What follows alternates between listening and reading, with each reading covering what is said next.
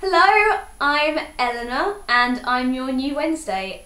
Yep, Molly, that's Eleanor. It's not Alina, though I haven't actually heard anyone pronounce my name that way before. I've had many variations of my name, but I've never had Alina before. I quite like it. If I ever have to, change my name, that will be what I go for. Okay, me. I'm 14 years old and I live in Essex, but I say London because it's easier and people know where it is more generally. I like books and movies and biscuits and chamomile tea and Sherlock and Merlin and Doctor Who. Doctor Who is awesome. I'd recommend all of those, by the way. Books, definitely the Harry Potter series. I think that kind of goes without saying. I read the first one. I read the first book in the Hunger Games trilogy.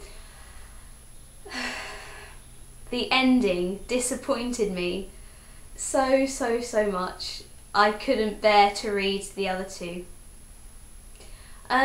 With reading, I can be very different. I'm not really into the whole werewolf vampire love triangle thing. I tend to more read classics, but not stuff like, Little Women and stuff.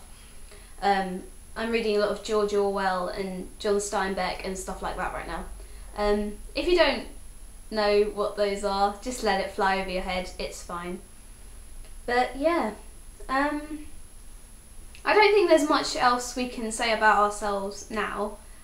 I'm a Roman Catholic, and that is important to me because it's part of who I am and it's kind of shaped my morals and beliefs about the world. I've grown up as one and I don't really know anything different, and I think that's quite different from a lot of YouTubers out there because generally, maybe that's just me, but the ones I've heard of or watched tend to be atheists, and I'm not sure why that is. But yeah, I'm not someone who's going to press my religious beliefs on you though, so don't worry about that. I probably won't even mention it again, but that's just something I am.